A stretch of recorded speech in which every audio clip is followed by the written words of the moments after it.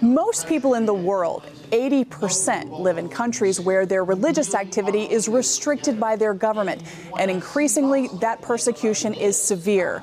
This week, people from across the globe representing 30 different faith traditions are gathering here in Washington to promote religious freedom. Please keep praying for my brother. Thank you so much. Some came to advocate for loved ones. Survivors told their stories. Persecution is very hard.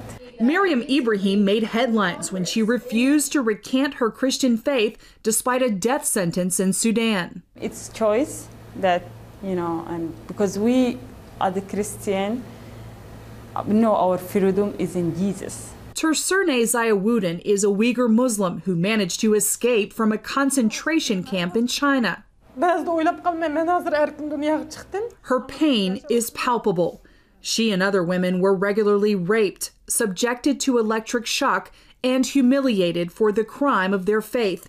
Now she can't escape thoughts of her people continuing to suffer. Sometimes I think it would be better if I were back in the homeland with them, even if it meant death.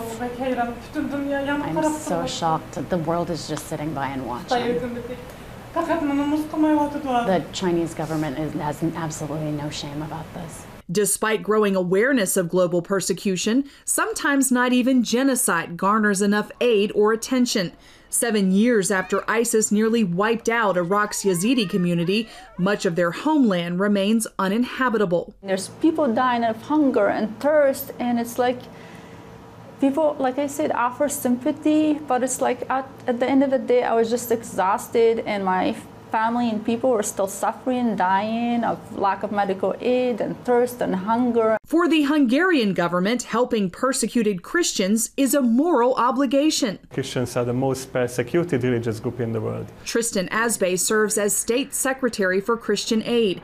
In 4 years, Hungary has supported 250,000 persecuted Christians, helped reconstruct 67 churches in Lebanon, and rebuilt the Christian town of Tel Aviv, Iraq, after it was decimated by ISIS. 900 buildings were damaged. The church there was used for target practice by the jihadists. No matter their motivation, religious freedom advocates agree they receive much more than they give. They have a message to keep our identity, to keep our faith in Christ. There's no downside to religious freedom. Countries that practice tolerance enjoy greater stability and prosperity. Jennifer Wishon, CBN News.